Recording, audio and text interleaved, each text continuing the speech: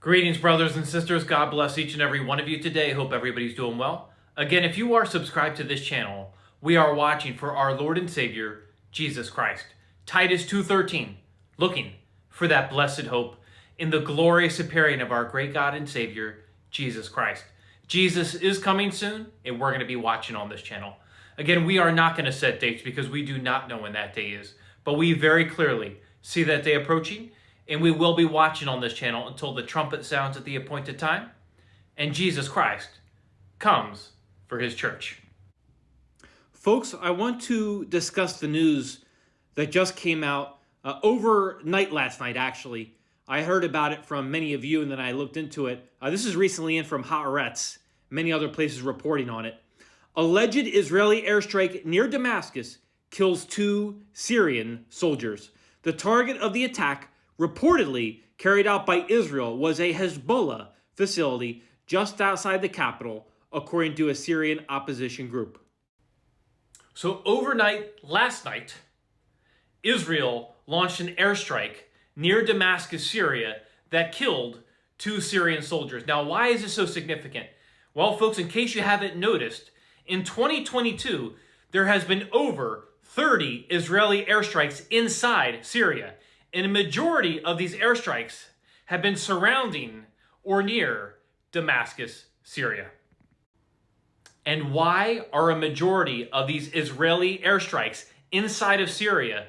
Why are the targets mainly surrounding Damascus, Syria? Because Damascus has become a hub of terror that Iran and its proxies use to move weapons around. They distribute weapons around the Damascus area to use against Israel. And here's another fact for you. Did you know that just in 2022 alone, there was not only was there over 30 Israeli airstrikes inside of Syria in 2022, a majority of them surrounding Damascus, Syria, but there was also over 30 Iranian cargo planes that landed at Damascus International Airport in 2022 so far. And what's on those planes? What's on those Iranian cargo planes that are landing in at Damascus International Airport? Make no mistake about it. It's weapons to give to Hezbollah and the other proxies of Iran to use against Israel. But why is this so significant? We keep talking about Damascus. Why is it so significant that we keep seeing these airstrikes and this activity occurring near Damascus, Syria? Well, I'll tell you why. Over 2,500 years ago, the prophet Isaiah records in the book of Isaiah, chapter 17, verse 1, the following: "The burden of Damascus, behold, Damascus is taken away from being a city, and it shall be a ruinous heap." So very clearly here in Isaiah chapter 17, verse 1, this is a prophecy that is coming that talks about the destruction of Damascus. Now, you'll see a lot of people say, well, this prophecy has already been fulfilled. And you're allowed to have your opinion, but I disagree with that, and this is why. Damascus is one of the oldest inhabited cities in the entire world. In fact, there's subscribers on this very channel that live inside of Damascus, Syria, or just on the outskirts of Damascus, Syria. And there is parts of Damascus that are in bad shape. However, Damascus is still habitable. There is still people that live and travel and move through Damascus, Syria. However, this prophecy in Isaiah chapter 17, verse 1, very clearly says that a time is coming, again, Isaiah chapter 17, verse 1, "The burden of Damascus, behold, Damascus is taken away from being a city, and it shall be a ruinous heap." Not parts of it are going to be destroyed. Damascus is going to be taken away from being a city, and it shall be a ruinous heap. So not only does the prophet Isaiah tell us that Damascus will become a ruinous heap, it actually tells you when you read the whole chapter in context, Isaiah chapter 17, it tells you when it will become a ruinous heap. When you go to Isaiah chapter 17 and you go down to verse 14, we read the following: "And behold, at eveningtide trouble, and before the morning he is not. This is the portion of them that spoil us, and the lot of them that rob us." Behold, at evening time trouble, and before the morning he is not. So something is going to occur overnight in Damascus, Syria, that is going to cause it to no longer be a city. It is taken away from being a city, and it shall be a ruinous heap. Now, what's going to cause Damascus, what's going to cause it to be taken away from being a city? What's going to cause it to become a ruinous heap? I'm not 100% dogmatic on that.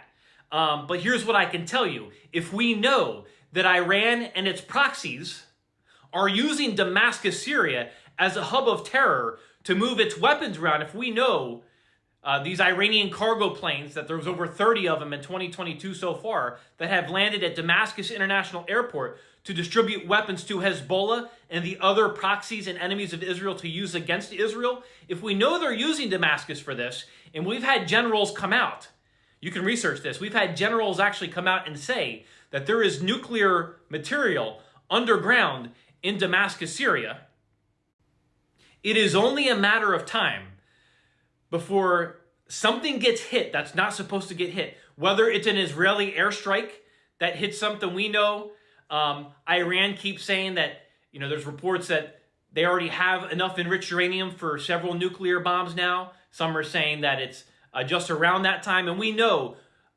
Benjamin Netanyahu is back. He's back as Prime Minister of Israel. And he said his number one priority is making sure that the Iran problem gets taken care of. We know he's talked about his plans to take out Iran's nuclear facilities. But also, if Netanyahu wants to take care of Iran, we know where Iran's moving its weapons through. Iran is using Damascus, Syria as a hub to move these weapons around, possibly nuclear material, to give to Hezbollah and the other proxies of Iran to use against Israel. So just to recap again real quick, we know according to Scripture in Isaiah chapter 17, that a time is coming when Damascus will be taken away from being a city. It shall become a ruinous heap. Scripture says that. I love my brothers and sisters in Christ in Damascus, Syria, and that are around there. And I don't want this to happen, but the Bible says this will happen.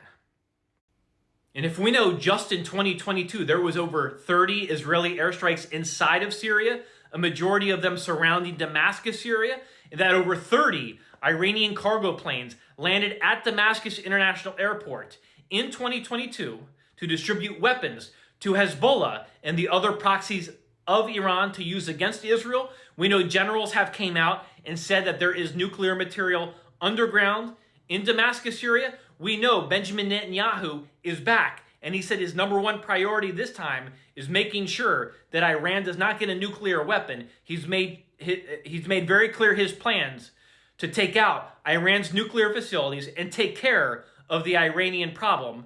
And we know that one of the biggest problems is what they're moving through Damascus, Syria. You connect all those dots, folks. Here's what we're seeing here. It is only a matter of time before something gets hit in Damascus, Syria, and this prophecy will be fulfilled. And I'm not sitting there and saying that this prophecy will be fulfilled in 2022 or next year in 2023. I'm connecting the dots on what I've seen the last couple years, and now that Netanyahu's back. Folks, this is a prophecy we could go to, if you're over in that area, you could go to bed tonight and wake up, and this prophecy could be fulfilled. But the bottom line is this: if you're watching this video right now and you don't have Jesus Christ in your life, just look around this world right now at everything occurring and look at what your Bible says. You will see several things are true. The Bible is real. The Bible is alive. Jesus is real. Jesus is alive. And Jesus is coming back. And he is coming back one day very, very, very soon. This current world order, it is sinking, and it is sinking fast, just like the Titanic. You need to get on the lifeboat right here and right now. That lifeboat is Jesus Christ and him alone. I'm not telling you to get religious. I'm telling you can be saved right here, right now, as you're watching this video. Now is the accepted time. Now is the day of salvation. What do you have to do to be saved? Well, the gospel of your salvation is found in the book of 1 Corinthians chapter 15, verse 1 to 4. Believe. You're believing Jesus Christ died on the cross for your sins. The sin debt that you could never pay on your own. Jesus Christ paid it in full with his blood on the cross so you could be reconciled back to him forgiven of your sins, and be with him forever in heaven. So you're believing Jesus Christ died on the cross for your sins, he was buried, and he rose again. He resurrected on the third day, as it is written in the scriptures. That's the gospel of your salvation. If you're still confused, here's the bottom line. Every single one of us is a sinner. We all miss the mark. We all fall short of the glory of God, and our sin separates us from a holy, a just, and a perfect God. But God loves you so much that he would come down, he would be born of a virgin, he became flesh, he dwelt among us, and he was brutally tortured and crucified and shed his precious blood for you on that cross at Calvary. Again, the sin debt that you could never pay on your own, Jesus Christ paid it in full with his blood on the cross, so you could be reconciled back to him, forgiven of your sins, and be with him forever in heaven. That is love, my friends. That is love. But the bottom line is this: heaven and hell are very real, literal places, and you will spend an eternity in one of those destinations. Hell's a real place. It's eternal torment. It's eternal separation from God. I don't want you to go there. Jesus does not want you to go there. But if you die without Jesus Christ, you will be separated from God for eternity in hell, and I am going to tell you the truth because I love you. Jesus Christ is the only way to the kingdom of heaven, and he's the only name that can save you. I am begging you, I am imploring you to get saved right now. Put your faith and your trust in the blood of Jesus Christ right now. Believe Jesus Christ died on the cross for your sins. He was buried, and he rose again. He resurrected on the third day, as it is written in the scriptures. And do it now, because tomorrow is not promised. And make no mistake about it, Jesus is coming, and he is coming one day, very, very, very soon. Keep looking up, keep watching with me, and God bless you all.